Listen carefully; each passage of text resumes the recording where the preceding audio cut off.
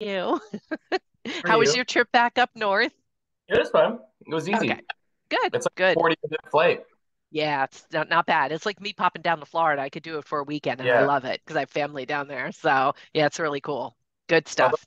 the Newark airport is a lot different than the Burlington airport. The Burlington airport, you just get there like 4 minutes before your plane takes off, and you just like cruise.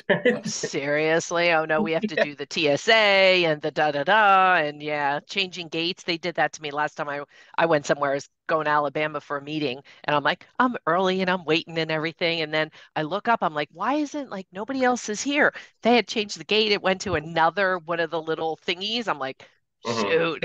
So, Ethan, do you know if is Andy joining us tonight? He said he wasn't sure if he was going to make it. Okay, no problem. So just Yeah, so you know how we work this, there's the slide that you see. This just I think I'll show it to Andy too at the same time because I just little updates. We talk to people about our upcoming programs. We're mentioning the walk in the woods. All right, Yep. see Andy, that's actually up on the website now, so people can register. We have one person for the first date and surprisingly six for the second. I thought Saturday would have been booked quicker. All Hmm. right, so they can register online. All right, so top of the or somewhere on the website, front page. Um, Andy's going to make every single person that is on this webinar that's not a member to join. Yeah. yeah, Got good it, luck with Andy? that. Easy. No problem. And then I just say, we used to have we did a Hudson Farm event, so we were calling them the Hudson Farm tapes. Yeah.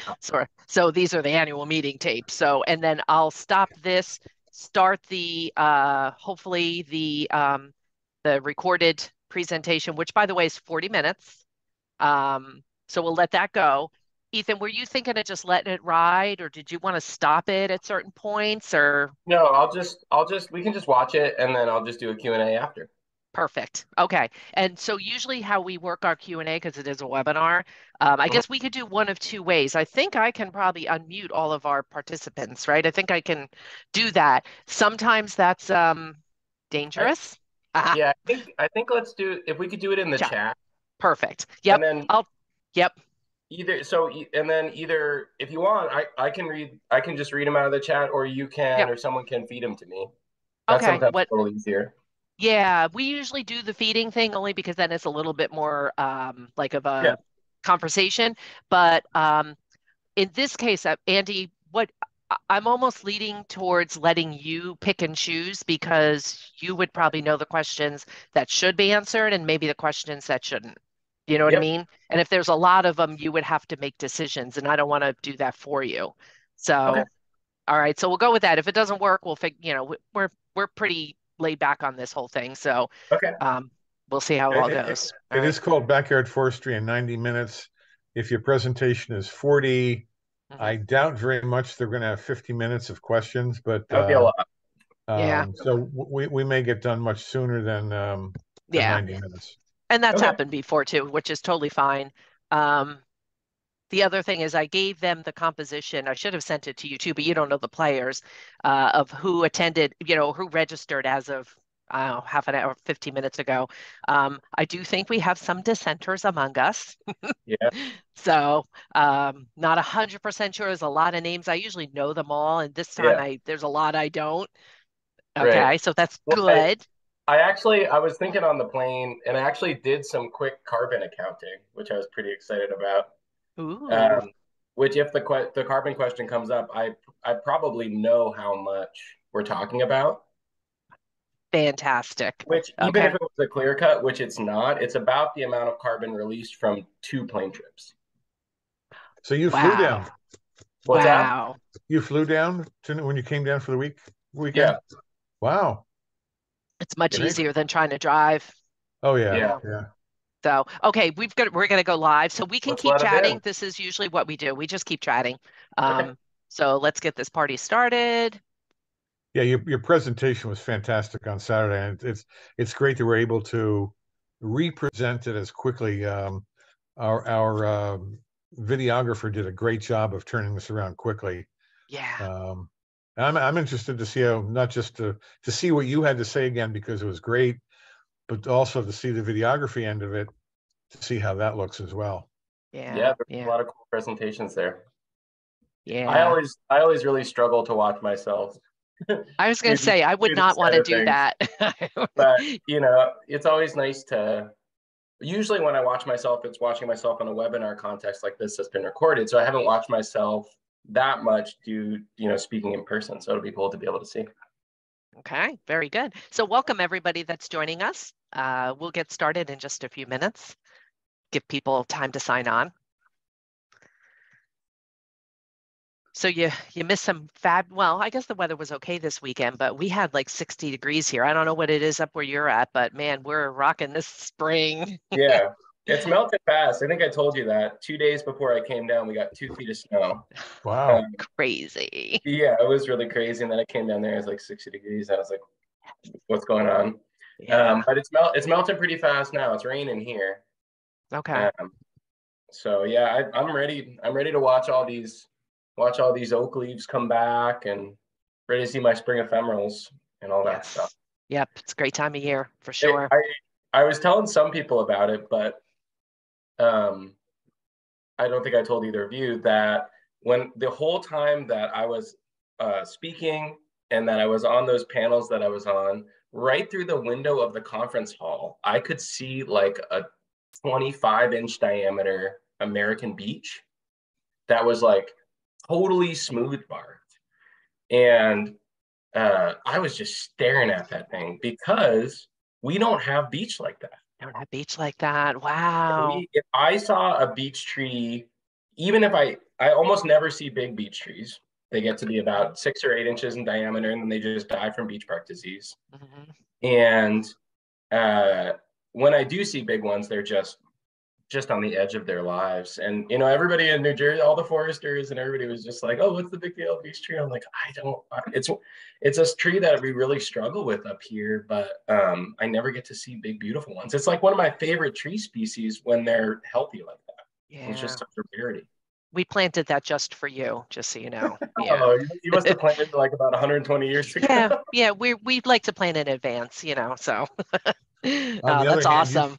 you probably have species of trees that are much bigger than what we have here. Yeah, I mean, the one I was talking to Andy about that I think is Andy's favorite tree species is sugar maple. Nice. Yeah, we have some big sugar maples down here. And also, it was interesting because I did a seminar. Actually, it was a 2-3-day weekends in Pennsylvania. And I got to see some of the huge cherry trees that they have in Pennsylvania, much bigger than anything we have in New Jersey. They're huge. So Yeah, it's interesting going from state to state, the differences you see in the. I feel the same thing about black cherry up here. It's like it's a wizzled little tree. It's got this. By the time they get big, they got this like crooked, strange top, and they don't get very big very much. But when I worked briefly on big pieces of land in the Adirondacks and former paper company land, and they had cherry that was just like, well, I was looking through the woods and it was shaded, and I just saw this like dark column, perfectly straight, huge tree. I thought it was a white pine, and it was a black cherry. I'd never seen a black cherry like that before. Wow. It was incredible. Very nice. Okay, we're going to get started. So welcome everybody to, let's see, we're still in March, right? I guess. So it's March's Backyard Forestry in 90 minutes online, of course, so that we can reach more people. I'm Lori Jensen, the Executive Director of the New Jersey Forestry Association. Really glad that you're here tonight. I did see some people that we had just seen on Saturday come back today for the talk that they want to see it again. So that's fantastic. And everybody that wasn't there on Saturday, we're glad you're here as well. So let's get started. I'll introduce Andy, our president. You want to take over and run through these quick slides? Sure, we'll do a quickie here and then get to Ethan. So thank you, everybody. It's great that you've been able to join us. We normally meet the third Thursday of the month, and last month and this month we've put it off because of the short month in February. We're back to the third Thursday in the month starting next month. We'll be back to the third Thursday, but it is obviously on a Thursday. So thank you all very much for joining us. We have a wonderful program tonight. One of the things that we will be doing as well is we have 2 dates set in May 6th and May 11th, to do a walk in the woods. And it's going to be at Sussex County, at one of those wonderful places that we all like to talk about, Sparta Mountain.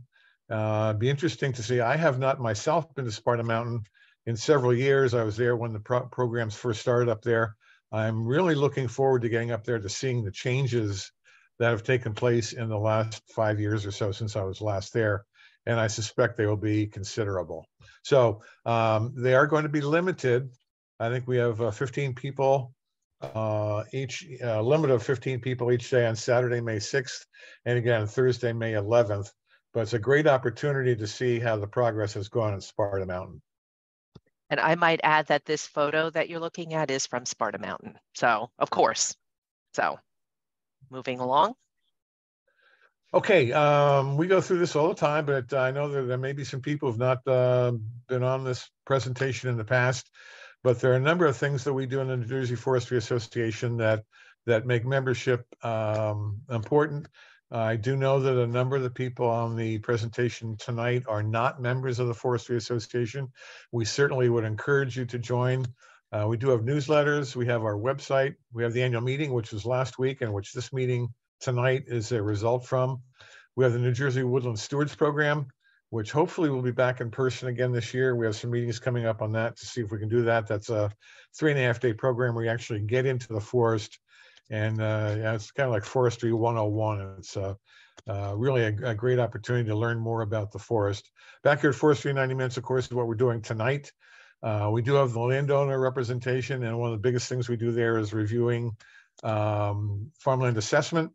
And we're in the process of, several years ago, we had done some presentations throughout the state on farmland assessment as it is applied to woodlands. And we're just in the process of updating that presentation, and we hope to roll it out again this year.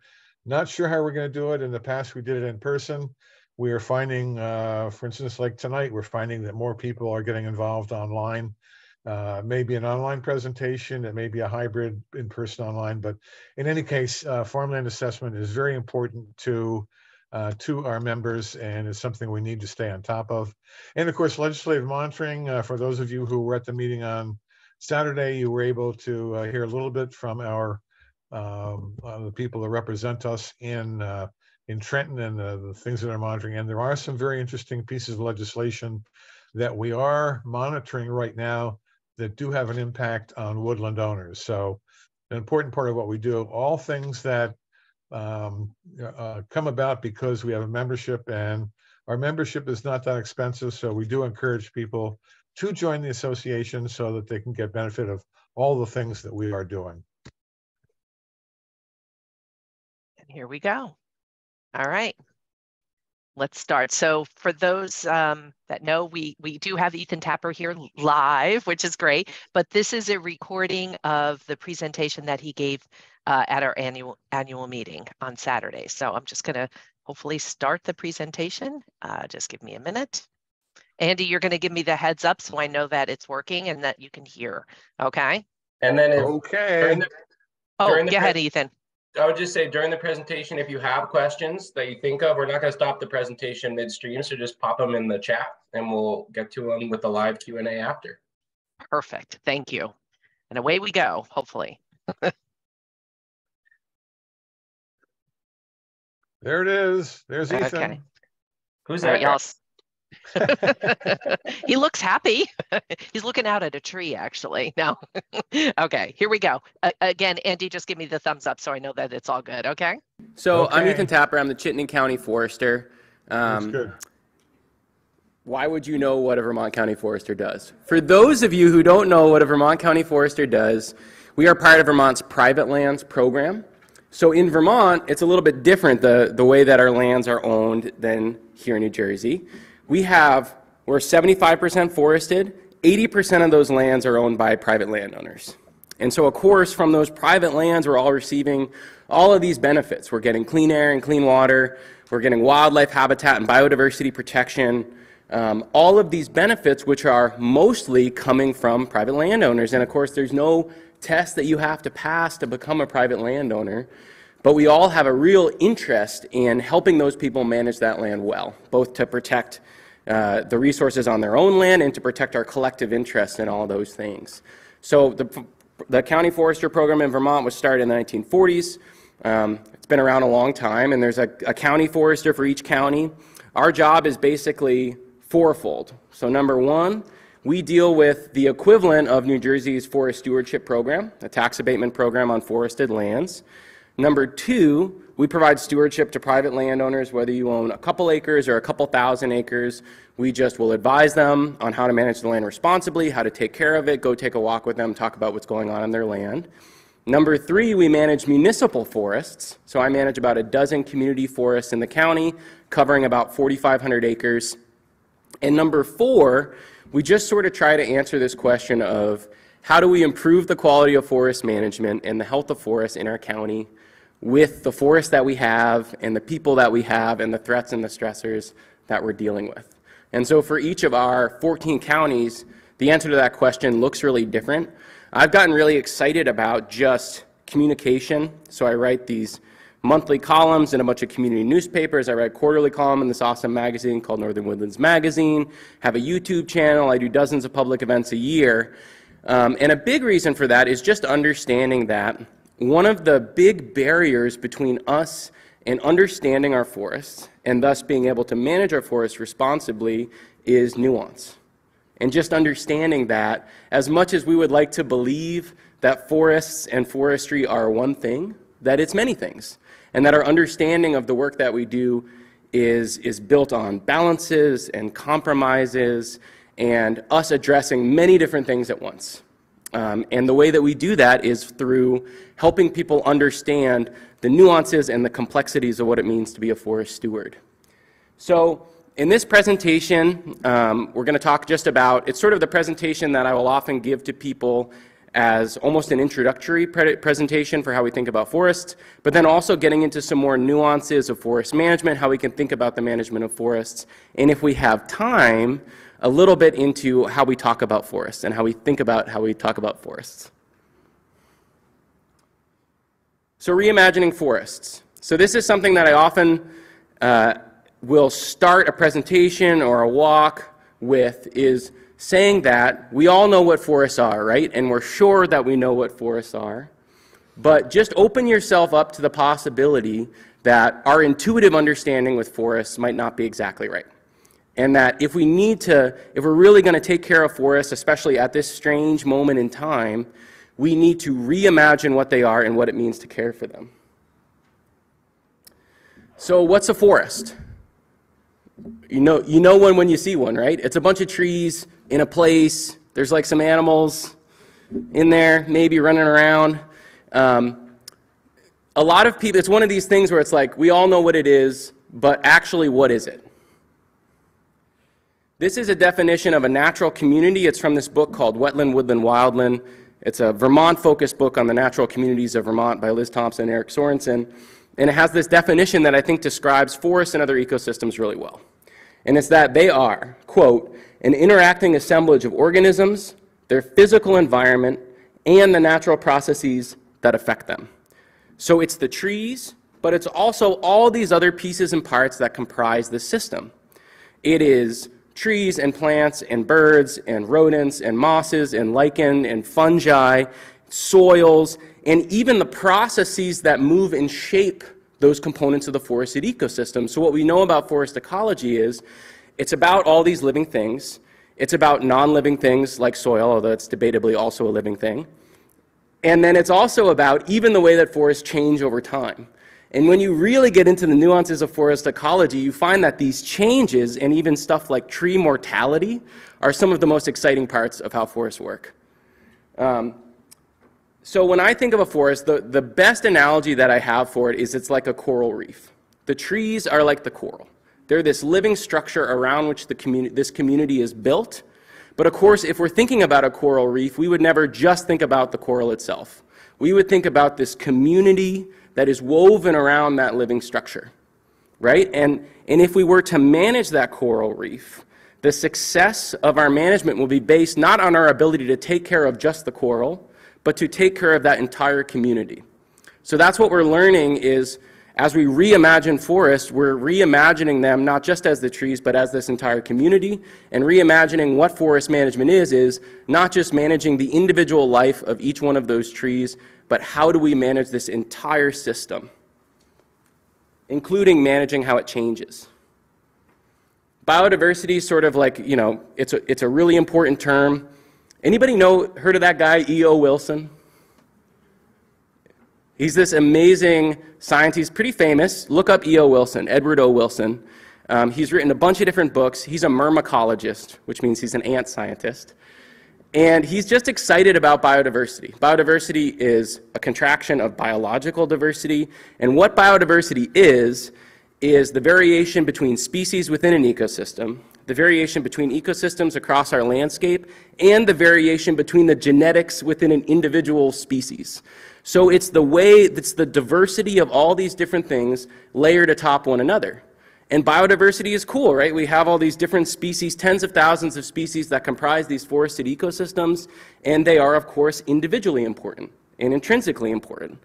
And then we also realize that without that entire community of species, that forest cannot exist. So it's more than just about protecting things that are neat or that are pretty. It's about protecting the function of that system.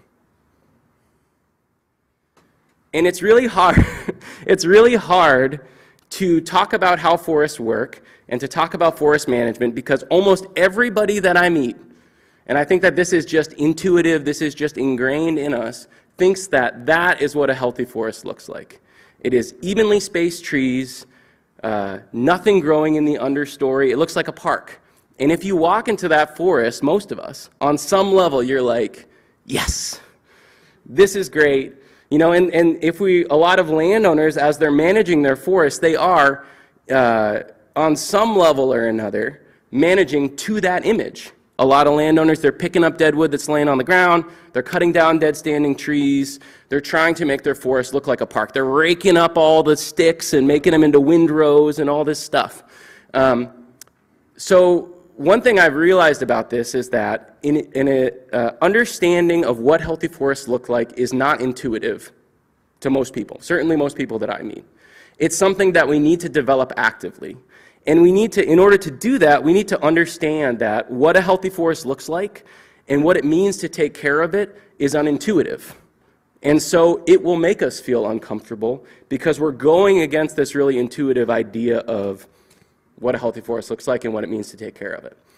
It's incredibly important and I think radical to sort of allow yourself to reimagine what a healthy forest looks like and what it means to take care of it, even when that makes us uncomfortable.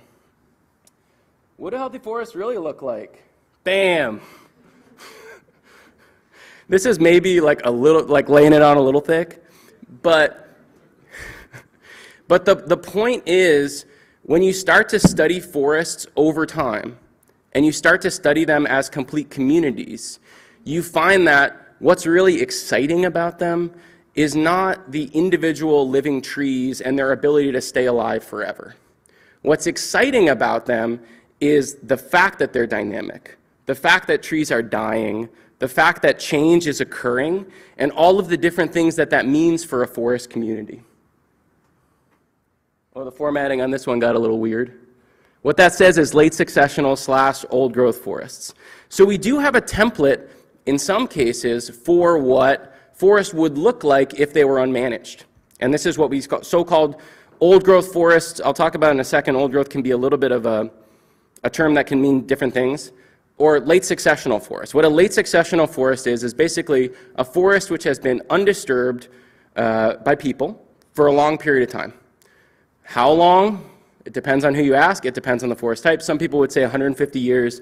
We think that for like the dead wood characteristics of late successional forest to develop, it's going to take more like 300 years plus. If we look at these late successional forests, they do not look like parks.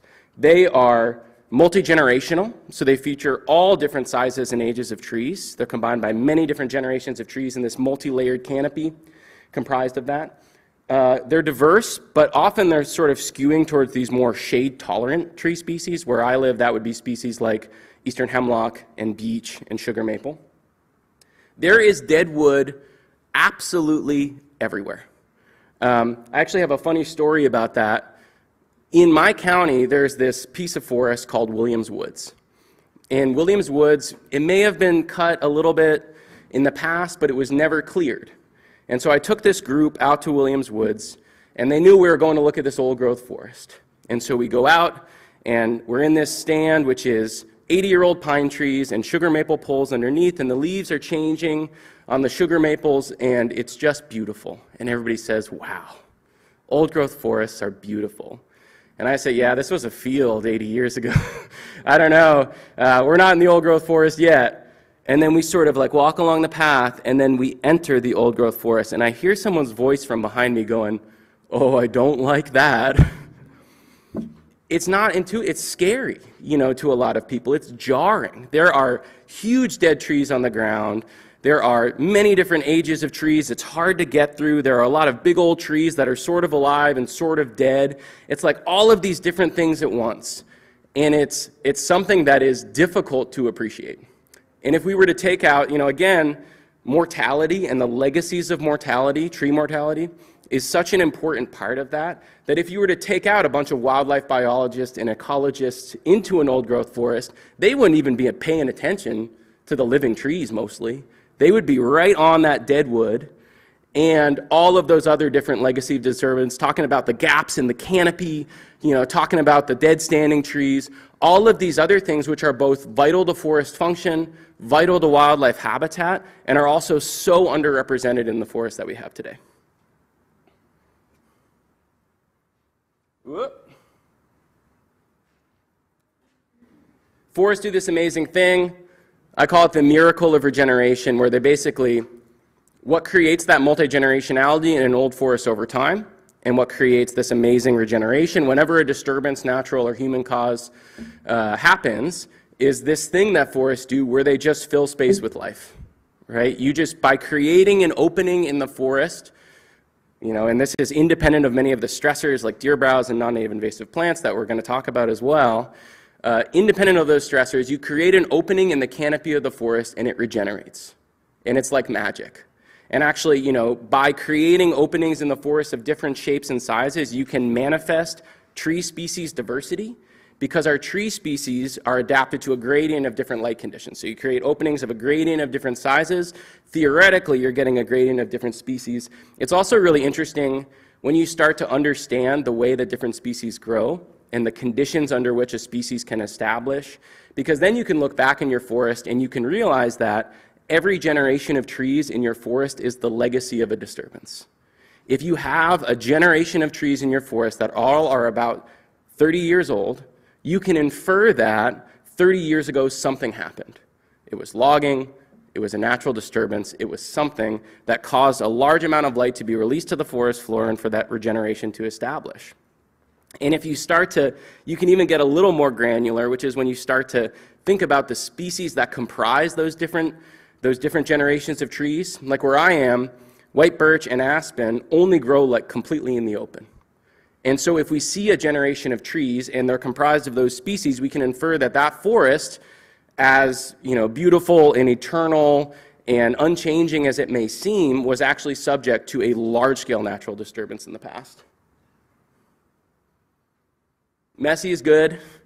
I have sort of already talked about this, but this is a really important concept for people to understand, both on your own woodlots and as you look at forest management and also unmanaged forests, is that messiness is a really important part of how forests work. And messiness is sort of in quotes because it's messiness as we understand it, right? It's messiness as it sort of contradicts that intuitive idea we have about what a well-managed or a healthy forest looks like. Whenever I'm talking to people about forests, I like to address two misconceptions. Misconception number one, that forests are static and unchanging.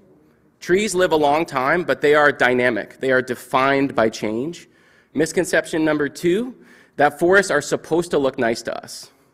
They are not. They are what they are, independent of whether we think it looks nice. And it's up to us to sort of meet them where they are, not to change them to make them more pretty to us. In my opinion, this is the greatest book ever, popular book ever written about forests. It's called The Hidden Forest, Biography of an Ecosystem, not to be confused with The Hidden Life of Trees. The Hidden Forest by John R. Luoma. And he says, quote, "Ecologists have come to believe that forest ecosystems are, in fact, as much about disturbance as they are about stability." So I like to say it's sort of like learning to see the forest, not just for the trees themselves, but for the spaces between the trees. You know, when you look into a forest and it has just experienced a windstorm or a forest fire or forest management, learning to see that those spaces in the forest are themselves generative, right? They are life which is just waiting to happen. They are a more diverse forest which is about to become on that site right there. And it's really important. It's also very confusing because it takes a really long time. You're not going to get the immediate gratification of, you know, you manage a forest and then instantly it regenerates. You have to wait, which is sort of the most interesting and trying time of being a forest steward in many cases, is waiting for a lot of these things to occur on their own schedule. One thing that's also important to know, and this is again why that term old growth is complex, is because I talked about what a late successional or old growth forest looks like, and that's specifically an area of forest that hasn't been extensively disturbed for a long period of time, let's say more than 300 years, general average, although these forests are defined by their irregularity and their variability. But when we look at our landscapes, we see that our landscapes were not just that. That actually, you know, every stage of forest development, every stage of succession is normal and natural, and it has been around for thousands of years and have species that are adapted to them, right? So it's not just like every stage of forest development is a means to an end to that climax community. It's that every stage of forest development is valuable. So like we have species that are adapted to early successional forests. We have species that are adapted to everything in between that in an old growth, in what we call old growth or late successional forest. And so what we really need is landscape level diversity. We need a diversity of forests at different stages of development, different types spread across our landscape, which is probably what we would have found if we were standing here 300 years ago. Would be not just a monolith, but many different things across our landscape. So I'm more familiar with Vermont's forest history than New Jersey's forest history, but fortunately, it's very similar. You can't talk about forests without talking about history. I'll put my phone up here so I can keep an eye on the time. So what we saw in New England in the 1800s, in the 1800s, largely, was wholesale land clearing. So you can assume that virtually every forest you've ever been in was a pasture at some time in the 1800s, right? So we're replacing these forests which had been relatively undisturbed, although in New Jersey I know there was a fair amount of indigenous burning that was probably occurring around coastal areas. But we saw these areas that were, you know, largely these old growth landscapes that were cleared of forests in a very short period of time. In Vermont, it was a single human generation. It was like between 1810 and 1850, 80% of the forests on our landscape were cleared. And as you can imagine, it's actually pretty amazing when you think about it. 1800s, you know, they're doing it with oxes and horses and, you know, saws. It would be a pretty big lift to do that with all the equipment that we have now, wouldn't it? So the narrative is that a lot of that was for pasture, sheep pasture in particular. There was like this in Vermont and other parts of New England, there was this merino sheep craze that was a big deal. There was also, you know, a lot of forest exploitation. So these early European colonists were using wood for everything. The railroad was a big user of wood. The trains were running on wood, and they were also using an incredible amount of wood just in railroad ties. There's this amazing book by Eric Rutko, American Canopy, where he goes through a lot of these different elements of forest history. So one of the things he said is by the mid-1800s, railroads were using 7 million cords of wood annually, you know, just as fuel, and that they were using just to replace the railroad ties that were rotting, not to create any new sections of railroad. They were using the equivalent of the timber from 150,000 acres a year. This is pre-advent of the wood stove, so a normal home was burning 40 to 60 cords of wood a year, and they needed wood for all of these fence posts, right, because they were making everything into pasture. And in certain parts of New England, fence posts became a kind of currency by the mid-1800s. As you can imagine, it had a lot of effects on wildlife. So that's the eastern cougar. That's the last one that was shot in Vermont in 1881. There was, if you can imagine, you go from a vastly, majority forested landscape to a majority cleared landscape over a relatively short period of time, and you're going to lose all kinds of species. So in Vermont, we lost all the beaver and the turkey and the fisher and the moose, caribou and eastern elk, Canada geese, catamount wolves, bear, otter, marten, passenger pigeons, and others. Some of those were reintroduced. This is beaver reintroduction, which has happened in most of the states in New England. Also, turkeys have been reintroduced. Fisher have been reintroduced. In Vermont, white-tailed deer were reintroduced. I know in Pennsylvania, eastern elk was reintroduced with some elk that they put on a train from Yellowstone. Some of these other species were able to recolonize our landscape. But that legacy remains. So it's really important as we think about what our forests are now, that we're understanding that where we are right now is not a normal place to be. There's this thing that I think about a lot called shifting baseline hypothesis, where we assume that whatever we're used to is normal, right? The forests that we have today are not normal. They're normal only in the context of what we're accustomed to. In the context of the millennia of adaptation and change that these forests and the species that comprise them are adapted to, it is completely abnormal. So they are disproportionately younger. So we're talking about mostly forests that are less than 110 years old. Again, to become an old growth forest, we're talking 300 years plus. Forests lacking big trees, lacking structural diversity, different sizes and ages of trees, and also species diversity, and also landscapes that are lacking those kinds of, that landscape level diversity.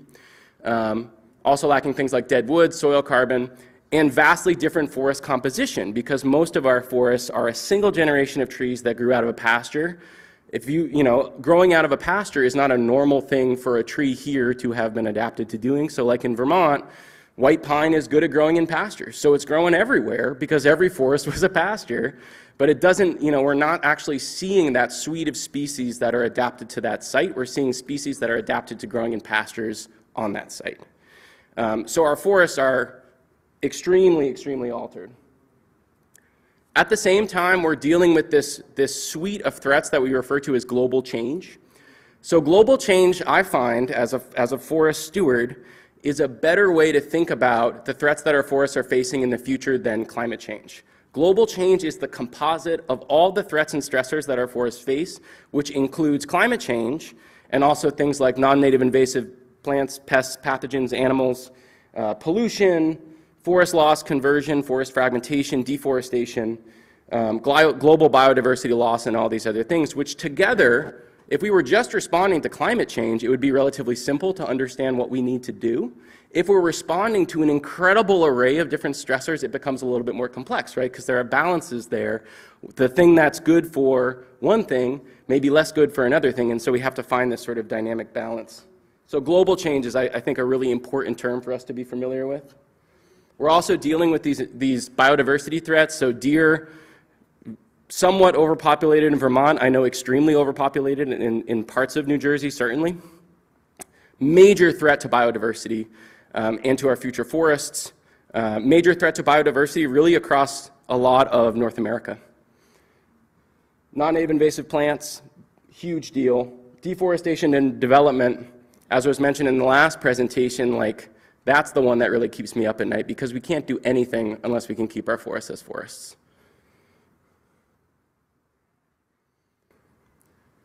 That should say biodiversity crisis. So it's important to understand that we're also in a global constriction of biodiversity, a period of time that has been termed by some the Anthropocene, an era in which human influence is the primary driver that's influencing our ecosystems globally. We're in the middle of just this incredibly difficult time. Animal populations have declined more than 50% since 1970. That means 50% of the animals on the planet than there were 50 years ago. Some people would say as much as 68% decline. 1 million species of animals are threatened with extinction. It's a big deal. And again, remembering that, it's important to take care of those animals, there's all those different species, the millions of species that comprise our ecosystems for their own sake, but then also taking care of those species is integrally related to taking care of our ecosystems. They can't function without them. We can't just grow trees. So with extinctions or with invasives or whatever, we often wonder what would happen if we continue to pull apart pieces and parts of our ecosystems. At what point would they continue to break down and we would just be completely off the map? So the answer is that we're already there. So we are already off the map. We are already in a totally unknown and uncharted territory for our forests. And so the question then is what do we do about it? Which brings up this question. I think about this word a lot, responsibility. So wondering, in this changed world, in these altered ecosystems, what do we owe to these ecosystems? What do we owe to each other? What is our responsibility to them? What's our responsibility to each other in the context of all of these different things? We are certainly, as a species, the largest threat to forests and other ecosystems, and we are also probably their only hope. So it's up to us to figure out how we reimagine our relationship with these systems from being an antagonist to being a keystone species. And I would also say we already have the tools to solve all these problems. We just need to decide to do it. So reimagining forest management. If we're going to manage forests, how are we going to do it in a way that's going to be about building a better world? So that's about where we are at this moment in time, where our forests are at this unprecedented moment in time, and the threats and challenges that we're facing, which again are completely off the map. And so we need to ask ourselves, can forest management have a positive influence on the world and on each other? I think the answer is yes. So I practice a type of forestry called ecological forestry, which probably most of the people in this room practice a version of. You might just not know it yet. Ecological forestry is just basically the idea that we're managing forests like they manage themselves. So instead of treating a forest like it's a timber farm or a plantation or something that we're solely managing like a cornfield, we're looking at the way that natural forests work. We're looking at old growth forests, and we're looking at these natural disturbance regimes, the way that forests change over time, and we're trying to manage them within the context of the way that those systems work, right? It makes all the sense in the world. You're like dealing with these incredibly intricate and beautiful system that is a forest, and then why wouldn't you want to manage that forest in the way that it works, right? What does that mean? It can mean a lot of different things. In some cases, it can mean doing nothing. But in a lot of cases, what it means is trying to hold all of those different pieces and parts of this moment in time that our forests are at. It means creating these simulation natural disturbances using logging as a tool, right? So we can't make forests, well, I'll talk about that in a second. We can't make forests old growth, but we can make them old growthier. We're realizing that a lot of the attributes that are missing from our forest are the same as those attributes I described that are part of late successional forests. So things like multi-generationality, dead wood, big trees, all of those things, with the exception of big trees, although we can make trees get bigger faster, all of those things are things that we can create using forest management as a tool, and we can create them actually centuries sooner than they will naturally occur. So if you're interested in old growth forests and the benefits of late successional forests, that's great. And I think that there's actually a real consensus in the conservation community that leaving some forests unmanaged to become old growth on their own is a good idea. The problem with that is that it takes centuries and that we need those qualities and those attributes and those habitats now. And the other issue is that because of the incredibly altered nature of our forests, not every forest has the ability to become an old growth forest now, and inaction is not a blanket solution to all of our problems. So we're creating spatial heterogeneity, we're creating multi-generationality, we're creating spatial heterogeneity. All that means is just we're creating different openings of different sizes, letting them regenerate in different ways, what we call sometimes horizontal structural diversity. We're leaving tons of dead wood on the ground. Sometimes in these forests of our world, which are so bereft of dead wood, which is just this incredibly, incredibly important part of our forests that is often neglected, I'm almost as excited to put dead wood on the ground, honestly, as I am about any other part of the project. Here's a fun fact. that blew my mind when I heard it, which is that a dead tree can have as much as 4 times the living biomass as a living tree.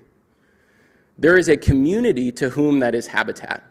And as they're breaking down that dead wood, they're out there turning it into soil. They're also helping that become soil or carbon, which is incorporated into the soil. They're also benefiting soil hydrology and doing a lot of other stuff. So we're putting dead wood on the ground, and we're also creating early successional habitat and other habitats that are underrepresented across our landscape in an effort to, number one, protect species of concern because our biodiversity is precious. And we know that a lot of species that are struggling right now, weirdly, are those that are adapted to those early successional forests. And we also want to create that landscape level diversity because we know that it benefits all of our biodiversity. We're managing forests for what we call resilience. So basically, this is the understanding that we are headed into this time period where we expect change to be even more of a disruptive factor in the way that forests grow. So we have these changing natural disturbance regimes, storms of increasing severity and frequency, wildfires of increasing severity, and we need to recognize that managing our forest for stability is not what we need to do. We need to trade that for an idea of recognizing that stability is not strength, that resilience is strength, that we need to recognize that forests that they will change and give them the tools to change while retaining all of the natural processes and habitats that they need to protect their health as a system. But at the same time, it's not like we're giving them the tools to go back to some previous condition. We're recognizing that they're never going to be like the old growth forests that were here 300 years ago. They're going to be changed. And so we need to help our forests also adapt, to manage forests which are adaptive in nature with the tools required to move into the future. How do we manage forests that are resilient and adaptive? Interestingly, the recommendations that we're seeing are many of the same recommendations of managing for late successional forest attributes and also managing for old growth landscapes. So we don't want to put all of our eggs in one basket. We want to manage for a lot of different things at once. We want to manage for, within an individual forest, structural diversity, again, that multiple generations of trees, species diversity, different species of trees, big old trees, dead wood. Seems like it's the answer to everything, right? And then also having that landscape level diversity as well. And then also dealing with biodiversity threats. So a forest cannot change, cannot adapt, cannot respond to the stressors that we're facing or anything that we do if it doesn't have the ability to regenerate. So, or to be able to, steward that regeneration into the canopy. So dealing with things like non-native invasive plants, pests and pathogens, and deer overpopulation are really, really important parts of both forest adaptation and forest resilience. I've been getting into this sort of subset of ecological forestry, which is called managing for old growth characteristics. It's really exciting because, I think that people are captivated by old growth, both because it's like just cool and primeval, and also because it has all of these really interesting qualities, which we know are true, right? It like stores a lot of carbon and like has really unique biodiversity, and it's so underrepresented on our landscape. But what's really, really important to understand is that, old growth forests, for the most part, from a functional perspective, are not cool just because they're old. They are important because of the attributes that they have.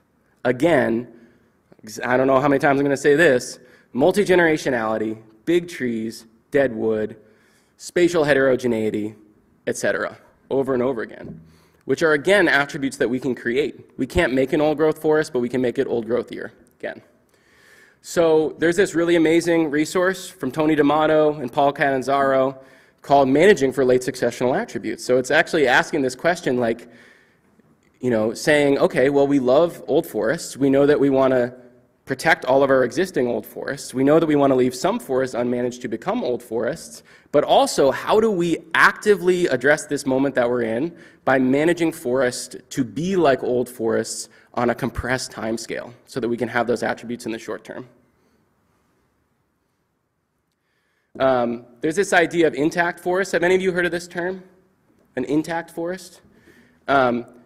It's defined by some to be forests which are free from human intervention, right? So an intact forest, it doesn't matter what qualities it has, it doesn't matter what it looks like, it's just a forest that humans are not managing.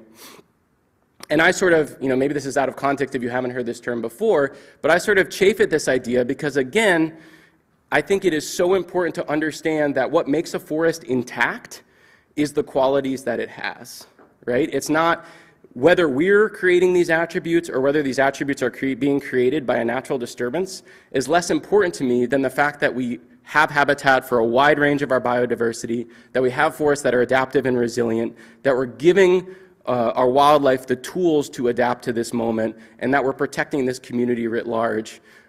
That's what will make this forest intact. It doesn't matter if it's we're doing it or if it's happening naturally. It's that those attributes are there. 5 minutes. 2 more slides. And I think about this when I talk to landowners about that. It's actually sort of an exciting moment that we're in right now, right? Because we hear of these accounts of forests that existed here just a few hundred years ago. And we hear these accounts of just game and fish and life beyond imagining, right? We have the opportunity, if we choose to do so, to help rediscover a portion of that, right? So we have an opportunity to rediscover a capacity for life in our forests, again, by managing them and by helping them rediscover those attributes that have been lost and protecting all of these different species in all these different ways. We have an opportunity to do that and to sort of rediscover this capacity of life, which we've never seen, right? Which is totally beyond our wildest imagination. And again, we need to choose to do so, and we need to be willing to make the uncomfortable choices necessary to get us there. We're not going to do it by doing nothing. So when I talk to people, look at that. When I talk to people about forests and about forest management, and I help them understand that the way that I see forest management is really as an act of compassion. What does it mean to love a forest in this moment in time? How do we address this moment that we're in, and how do we respond? And we talk about what we're doing, and I do these demonstration forest management projects. And then we get out to the log landing and we look at that woodpile. And it's such an interesting and catalyzing moment. And the reason for that is because our challenge as forest stewards and as humans at this moment in time is not just to make our forests healthier, right? It's to find a way to do that while also living here. And wouldn't it be amazing if we didn't need to consume anything to exist? And the fact is that we do, right? And the fact is that the real question is not like, how do we make our forests healthier? It's how do we develop a relationship with this ecosystem that is positive and regenerative while we're also getting the things that we need to survive? Wood is a local renewable resource, and we know that that local renewable resources have global biodiversity and human rights benefits. We know that when we say not in my backyard to resource consumption, that we're just displacing the impacts of our lives on people who don't have the privilege to say not in my backyard. And that in places where we don't have the ability to have any say over how those resources are produced. We know that if we're saying no wood here, it just means more wood somewhere else, which will often be in these forests that are managed in this industrial way that may be way worse from our perspective. And so this, in my mind, this is not a contradiction of what we're doing. This is like the most radical part of it. We're doing all of these things within the context of commercial management while we're also producing local renewable resources as a byproduct, and that's beautiful. I gotta stop, but I'm gonna be on a couple more panels, maybe get to talk about a few more other things, but I'll just leave you with this idea. What does it mean to love a forest at this moment in time? It's really strange.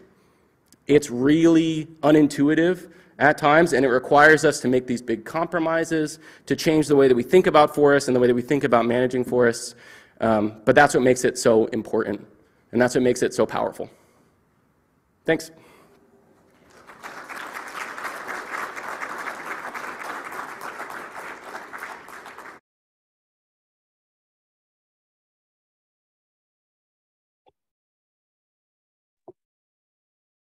Wow. Wow again. Okay, that was great. I'm glad I got to see that a second time. And I see Andy has joined us. Hi, Andy Bennett. He's muted. He's muted. That's okay. So I did see there were a couple questions. I'd also like to urge the people that are with us today, pop your questions either in chat and Q&A, doesn't matter. And let's see what we have question-wise. Sure. See. Well, so Mary had a question, but it's related to forest here that you would know about, Ethan. Yeah. So I don't know if Andy can answer this or if you want to answer it in a more generic fashion. Yeah. So the question is just, are you familiar with, is it Metlar Woods in Somerset, New Jersey? Old growth forest has never been logged, pretected by 10-foot fence to keep deer and humans out. It is stunning. Yeah, it's pretty cool. You know, it's I'm excited about management. And I think it can be done in this really positive way. But I think it's also important to acknowledge that I'm also a strong advocate for old growth forests, to obviously protect all existing old growth forests, and to leave forests unmanaged to become old growth on their own, and then to steward some forests to get them to a place where they can become old growth on their own. I think that one of the things that sometimes gets lost as we have these discussions about management or no management is that, really the approach that we need, and this is really the consensus of our conservation community, is that we need both things. That neither thing gets us everything that we need, that both things have different benefits. And then also, that many of, myself and many of the most responsible forest stewards that I know, we celebrate management done in the right way. And we also would celebrate old growth forests. And, an example, like putting up that deer fence is a really good example of, that is a responsible way to protect that resource. Like if we were to just, if there's a really high deer population in the area, we were to not put a deer fence around that, we would just be completely ignoring the fact that here are these threats and stressors of this modern world. And, that old growth forest will not be able to function normally unless we address them. Similar thing with non-native invasive plants. I view the minimum responsible level of management to be no management plus invasive plant management. Again, because the forests if we can't deal with these threats to their regeneration, they can't move forward. They can't become old growth forests. They can't regenerate. So yeah, I think, without knowing that piece, I think that's what I would say about that. Old growth forests are amazing, and I want to have a lot more of them, for sure. I see someone also said, as I hike in the woods, I see pockets which were once all ash trees that are now a huge area of dead and fallen trees due to emerald ash borer. Are these areas of diseased trees also considered good for biodiversity and successional growth? It's tricky, it's bittersweet, and it's mostly bitter. So the loss of a species, or even the functional loss of a species, is a big deal. And we were talking about beech beforehand. There's several species certainly here in Vermont that we haven't lost entirely, but they're experiencing this thing that's called cryptic function loss, which is basically that they're still present in our ecosystems, but they're not doing what they once did. So where I am in Vermont, beech bark disease, beech trees used to be 60% of all the trees prior to European colonization in my county. Now they're like 3 to 5% of the trees. And instead of, being these incredibly prominent trees that were capable of living for 400 years, they live to be 20 or 40 and they die. And so, even though that species has not gone extinct, we've lost a lot of the functions that would have been associated with a big 400-year-old healthy beech tree. And so, same with the ash. We expect that, to a certain extent, we might still have some white ash around maybe, but a lot of those functions will be lost. And that's sad. We don't know all of the pieces and parts that comprise our forest, all of the different insects and animals that may rely on ash trees of different sizes. And in different situations for some or all parts of their life cycle. And, and we also know that ash it's an important part of our forest. It fills an important role in that forest community. So it's sad, and it's bad. And we should do everything that we can to figure out how to protect that species, how to promote resistance in that species, how to promote biocontrols that are going to protect ash, if that's something that we can do responsibly. And, to even treat some ash trees, to save them as like seed-bearing individuals, or just to have some living ash trees that are still around. That said, some of the, as trees die, they are not totally bad, right? So as trees die, in general, independent of the ash thing, it can actually be this really important moment ecologically. Dead standing trees, incredibly important habitat. Deadwood on the ground, as I talked about in that presentation, incredibly important habitat. Both things that are also underrepresented in our modern forest. So it's not, does provide some measure of benefit, but certainly not the benefits that would be provided if that tree wasn't being afflicted by emerald ash borer. So, I assume someone wrote, I assume your management plans implicitly include carbon sequestration and storage, and they explicitly contain it. And so one of the things that's really important, and carbon, as I'm sure a lot of people in here know, is this whole is really complex. But one of the things that we're realizing is that all carbon is not created equal, right? So I've been really into this idea. There's actually a great article on it in the most recent issue of Northern Woodlands that my friend Dr. Ali Kasiba wrote. And it was about this, it was about a lot of things, but it was also about this idea of resilient carbon. So recognizing, so I referred to these stands of trees, these young forests where I am, that are these monocultures of unhealthy white pine that have grown up out of a pasture. They're not even a species that's well suited to the site where they're growing. They're just a function of that historic land use. There are some research that says, we don't manage a forest, it's going to sequester and store more carbon, mostly store more carbon.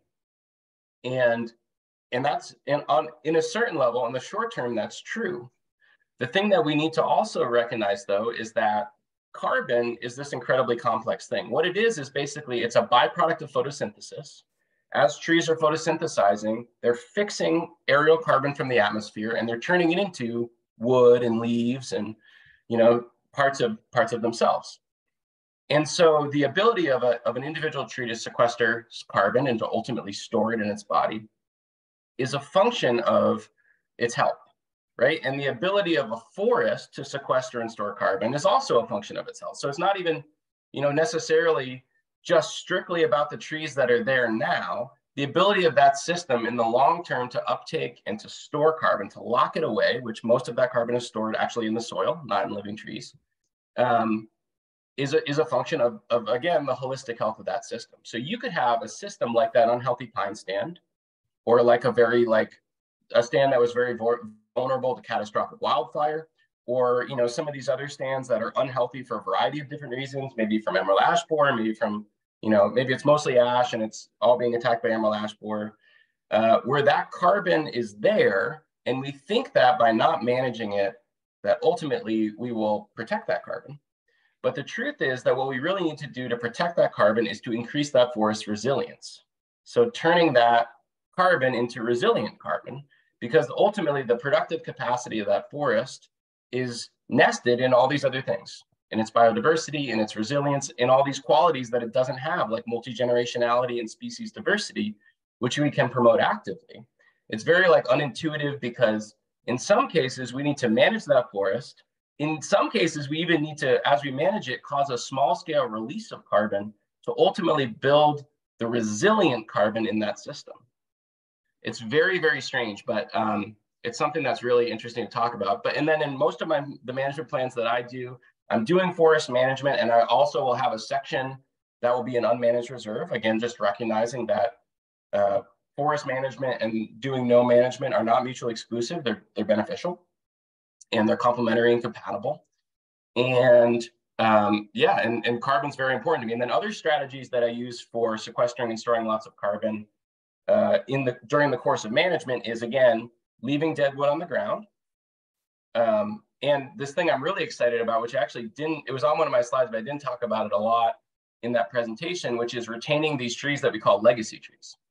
So legacy trees are just trees who, if a tree has a job, the sole job of these legacy trees is to be a big tree and to be big and to get old and to eventually become a dead standing tree and to fall on the ground and be deadwood on the forest floor. And we know that big trees store a lot of carbon.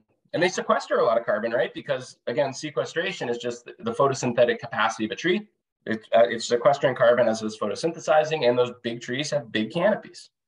And so I think of them, I'm doing this management, we're cutting trees, and at the same time, I'm promoting these attributes that are really, really important to both the biodiversity of that system, the wildlife habitat of that system, the resilience and the adaptability of that system, and then also its ability to sequester and store carbon, which is integral to the function of that system. Again, remembering to demystify carbon a little bit more, we sometimes talk about carbon like it's like a substance in a beaker. Carbon is wood and plant material, and to a certain extent, animal material. It's living wood in living trees, and it's dead wood in the soil. That's what it is. And so it's, in addition to being, we want to pull carbon out of the air to mitigate climate change, and we want to store it in our forests as carbon sinks, we also are recognizing that it's also a habitat, and it also has benefits to soil hydrology, and it also is part of how we build our soil fertility. So we can't, we need to think about carbon. And in my management plans, to get back to what I think that question was, I address it explicitly. Let's see. We have a bunch of stuff in the chat too. Yeah, I'm looking at it. There's stuff in there.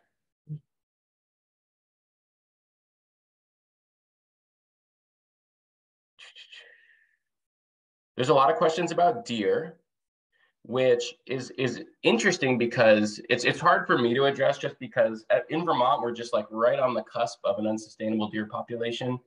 And in parts of the state, it's not a problem at all. Just colder parts of the state. We have some parts of the state that are like pretty boreal.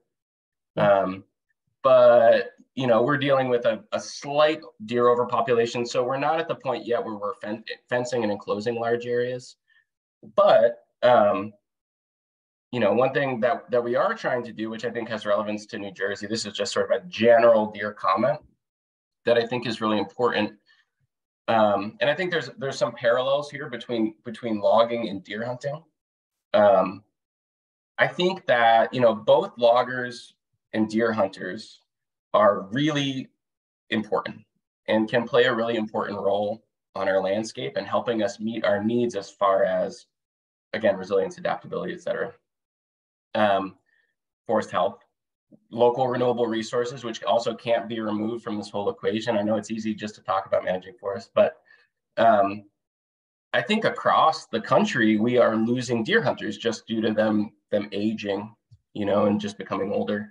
And I just think it would be so exciting to think about recruiting new people to be deer hunters and to be loggers. But that doesn't mean, in Vermont, most deer hunters who are really serious deer hunters are really focused on killing bucks. They just want to kill the biggest buck in the woods.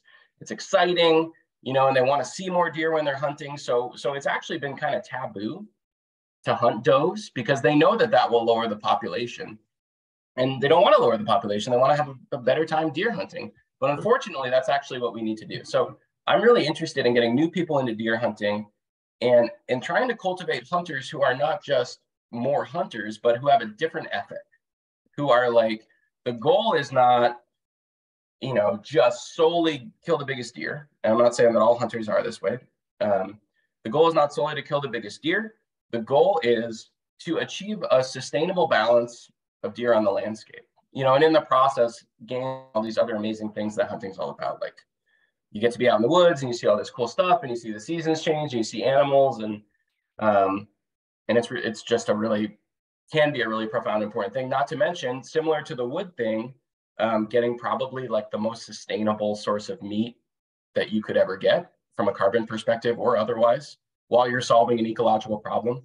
And the same thing with the loggers. You know, there are all different kinds of loggers, but I just wonder as they change demographically, I'd be really excited to work with loggers who are different kinds of people and who are into it. You know, it's not just about cutting trees, but it's also about ecology. They're excited about forest ecology. They're excited about biodiversity.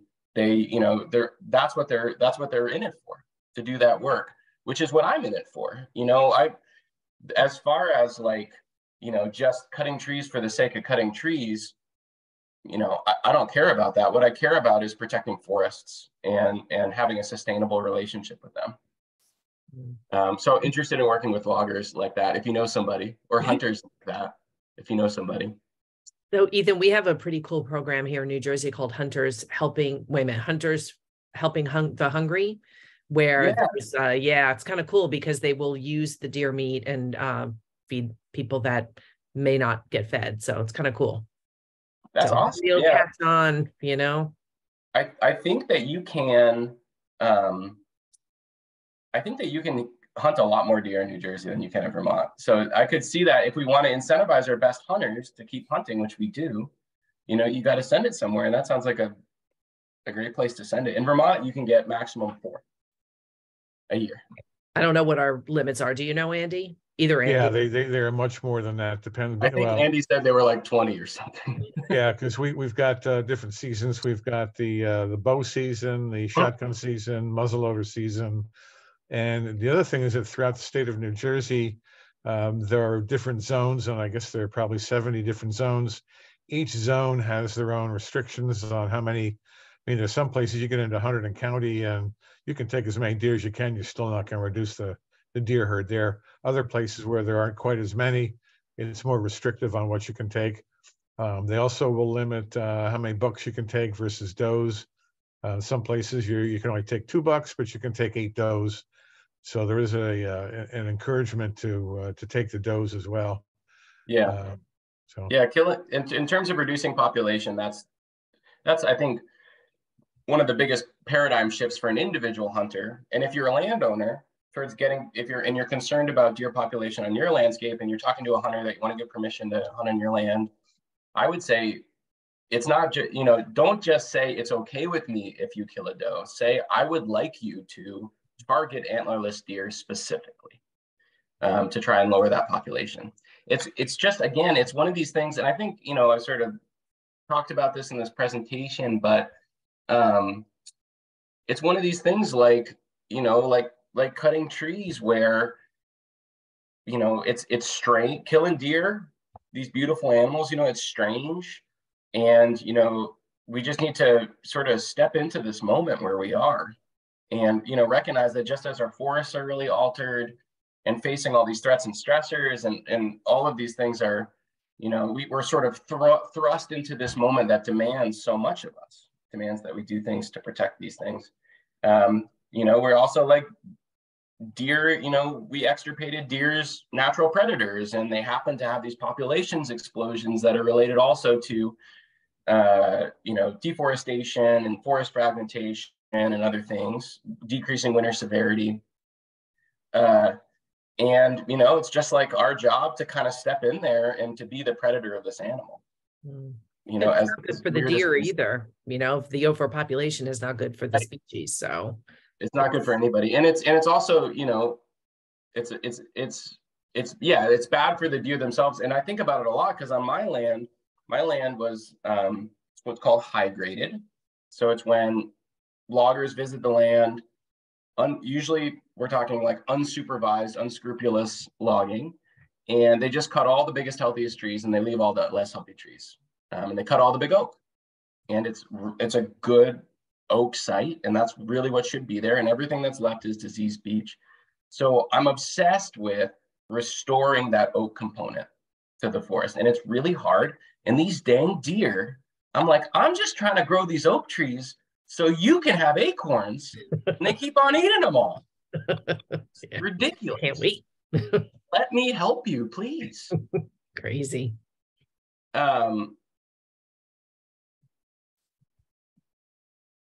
Yeah, I think there's a lot of questions sort of about like like pro-forestation and like, you know, sort of like the anti-forest management sentiment.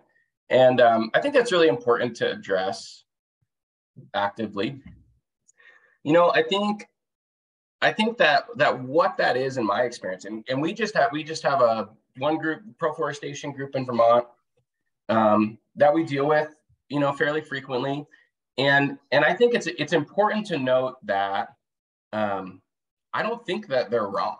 Like, I don't think, you know, they talk about the importance of not managing forests from a variety of different perspectives. They talk about it from a carbon perspective. They talk about it from protecting old growth forests or letting old growth forests develop, biodiversity. You know, at least in part, all of these things are true. Old growth forests and unmanaged forests do usually, independent of those things I mentioned earlier about resilient carbon, old growth forests and unmanaged forests are going to sequester and store a lot of carbon. That's true. Old growth forests are underrepresented on our landscape. That is also true. Old growth forests have unique biodiversity benefits. That is also true. I think the tricky thing is recognizing that. And I would say also that the beautiful thing is that, you know, these people love forests. And what's better than that? You know, and like, what's more important than starting from such a good place? What I have also found, though, as I'm talking about, obviously, forest management, which is this really challenging and complex thing, is that we just need to open ourselves up to understand a broader definition for, like, again, what does it mean to love a forest at this moment in time? It is so hard because a lot of the things that we need to do to protect our forests are like so incredibly uncomfortable. And like, you know, we want to believe that if there's this tree and we love this tree and it's beautiful, that the expression of that, of compassion for this tree or the forest that it's a part of, is to not cut it. And that makes all the sense in the world. And it just happens, unfortunately, that because of this moment that we're in, that isn't the solution to all of our problems at every moment in, you know, at this moment in time, when we're facing all this stuff that we're facing. It's just not, but it is a part of it. So it's not that they're wrong. It's not that, you know, and I'm saying they, like, I also am a proponent of protecting old growth forests and allowing more forests to be unmanaged to become old growth forests. You know, it's not that people who are advocating for that are wrong. It's just that there are also all these other things. It's just a part of the puzzle. Yeah, it's a piece of the puzzle. And then we need to be, you know, like, humble enough to recognize that there are also other pieces of the puzzle that might make less sense to us, but that are important for different reasons. Where we as a species get resources is another piece of the puzzle. Where how we protect species which are under threat, again, which are precious and which are also integral to forest function, is another piece of the puzzle. How we help our forests address the legacies of the past is a piece of the puzzle. How we help our forests move into this completely uncertain and unknown future is another piece of the puzzle. And there is no solution, not forest management, not no management, that is going to address all of those things at once. It's going to be a lot of different things. You know, and so to me, that's the really important thing. And, you know, I just really think that those people who want to protect forests and who love forests, that's such an opportunity. Because then if we can get ourselves, you know, to have a more expansive vision of what that means and how we do that, that would be beautiful. You know, and sort of just, it's not about saying who's right and who's wrong. It's about understanding where many different things are right and wrong at the same time, or many different things are right at the same time, I should say.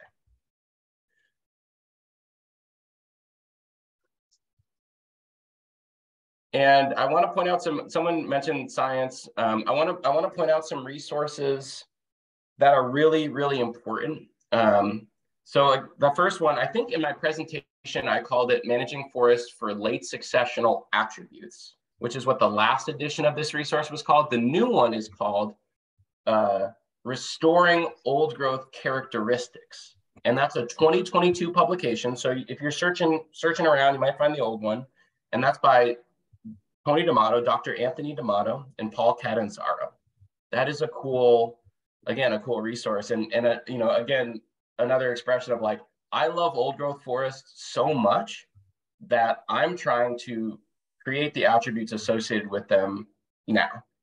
And I'm, you know, doing what I need to do to do it, even when that makes me uncomfortable, because I love trees. And another one is Forest Carbon, also by Tony D'Amato and Paul Catanzaro. Another one is called Increasing Forest Resiliency for an Uncertain Future. Same authors. They're really good at making these. These are not books. These are like short, easy to understand resources on all these things that are super accessible, not intimidating. And that's so also what I do is we obviously we're recording this webinar. We actually obviously have the recording of your talk. Is I will send these resources as a link to in an email to everybody. We pop these up on YouTube, so we're trying to actually get more views than you. So we'll see if that happens. Good luck. So I will put those resources there.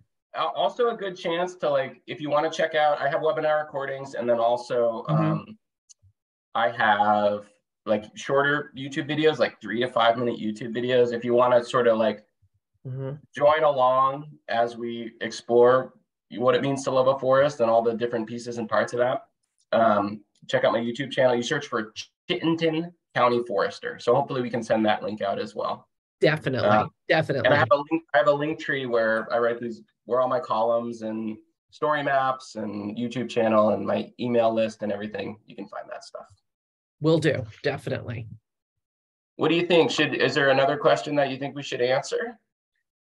Or should we call it good at that? Yeah, we're almost there. It's 8:18 already. Andy, do you see anything in there that there's a lot of praise in here, right? Oh, that's good. Awesome. Anything, Andy? Either Andy? Yeah, there are a number of questions. There's one question about ash trees.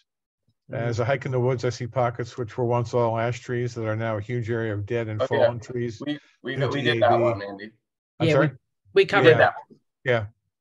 Yeah. I know there was something in here about if there's anything for treatment of ash trees, because there is. I mean, it's pretty, and it's not like you can't stop it, right? If you're going to treat an ash tree because you want to save it, injections or whatever, right? Yeah, you can. I mean, in Vermont we call it ash protection, and there are good ones and bad ones. So you want to use a non-neonicotinoid one. We use one which I believe is it's called emamectin benzoate. It's a stem injection. There's another one that people use that's like a stem soap. That's a neonicotinoid, very, very dangerous to our pollinators. We don't use that. Yeah, neonics are going to be banned here in New Jersey. Oh, good. Yeah. Towards the end of this year, I think the ban is going to be taking effect. Cool. So so it won't be a problem. But yeah, I mean, it's not something you inject this chemical into the tree. It's an insecticide. It's a systemic insecticide. So it's not nothing. But what it does is it protects that tree from mortality. And even if it's a little bit infested, you can still treat it. But then you have to treat it every 2 to 3 years forever.